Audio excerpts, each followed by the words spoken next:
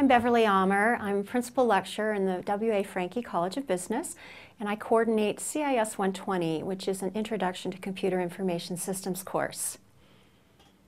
CIS 120 is a liberal studies course, so in any given year we may have about 1,500 students taking the course. Many of them are business majors, but there are a lot of majors all across campus that take the class. When we first committed to doing our flipped model, we had some discussions with the Dean's office about what this would mean to the college, not just financial, but in terms of operations. We were going to be requiring an entire computer lab that be dedicated to us.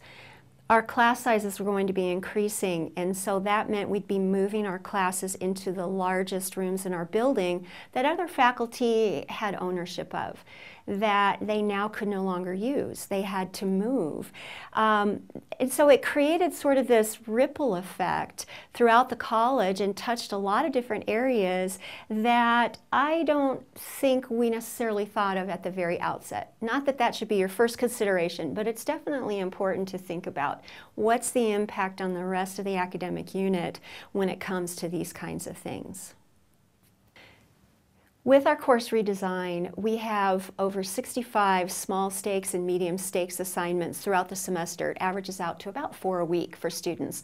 One of the best practices that we've learned about has to do with early and often and scaffolding and so on to build towards success.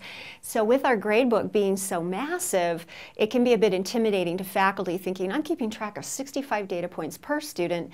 That's a lot of record keeping. The good news is we've got a lot of automated tools such as Blackboard Learn, quizzing and exam features for assessments that automatically port in there. We have software that does auto grading of assignments. All we have to do is download an Excel spreadsheet and enter the grades from there. So the grading burden on us isn't nearly as great as it might seem when you look at how large and complex our gradebook is. One of the benefits we see from blended learning is helping students understand their role and responsibilities in the learning process. We're not hand-holding. We're not mom and dad. We're not constantly there nudging them. We have a lot of discussions about time management. Here's what needs to be done. You need to figure out how to get that work done today for next week. I had one student say to me, she learned in my class that due Monday does not mean to do it Monday. That was a learning moment right there. We've not seen any faculty failures. We've seen people struggling with readjusting how they do things. But the faculty, once they've been through it, the first semester up that steep learning curve, have come back and said, you know, I kind of like how lively my classroom is. My students are talking to me. They're talking to each other. And it's about the material that we're going over in class. It's kind of fun. And I felt I could declare victory at that point because my faculty found that they were actually engaging their students in learning the material and were having a good time doing it. In order for faculty to take risks, there does need to be a fundamental re-examination of the incentive structures at the university level.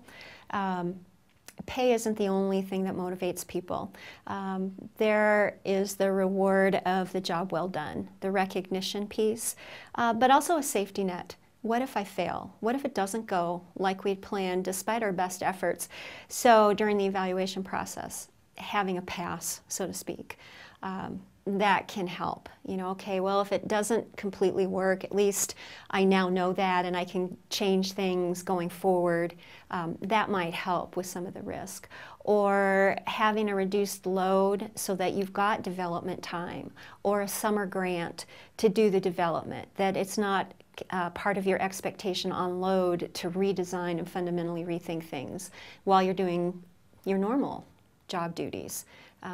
You know, there has to be a recognition that this is a significant effort that the faculty member is going to undertake, and if we're going to do it right, we have to make sure that the faculty member is supported. Once you start thinking about your course as a blended or flipped model, talk to e-learning and say, here's what I'm thinking.